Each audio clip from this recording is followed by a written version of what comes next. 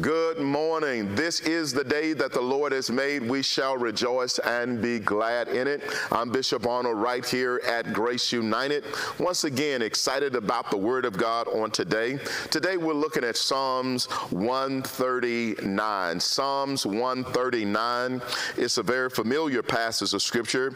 We're going to read quite a few verses this morning because it's just a powerful Psalms.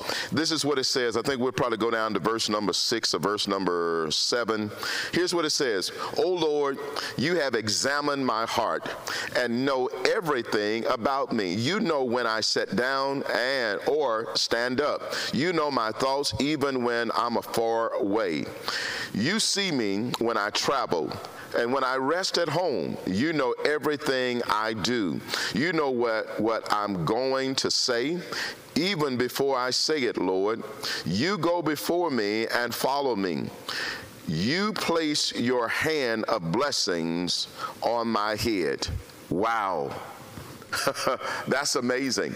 The psalmist here is acknowledging all of the ability that the God we serve has. My God, what a powerful God we have. He's all-knowing. He's everywhere. Yeah, he's all-powerful. Who wouldn't serve a God like that? And I believe that it behooves us to do just as the psalmist says. He says, Lord, you examine my heart and you know everything about me. That there's nothing that we can hide from the God we serve. You know when I sit down or stand up. You know my thoughts even from a distance. My God.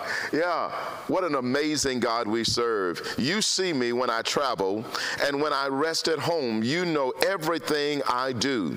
You know what I'm going to say even before I say it. My God, what a powerful God we serve. He's every place. There's no place we can go to escape the presence of God. Yeah. He knows our thoughts from a distance. He's all powerful.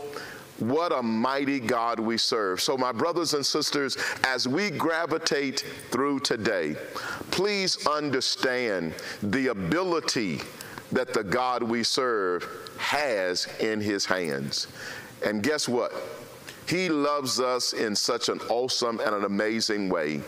He knows everything about us, but yet he still loves us. Hallelujah.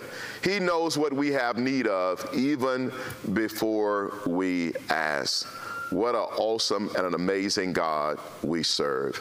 So my brothers and sisters, as we go through this day, let us forever keep those things in mind. Let us pray. God, we love you because you first loved us. We thank you for your word.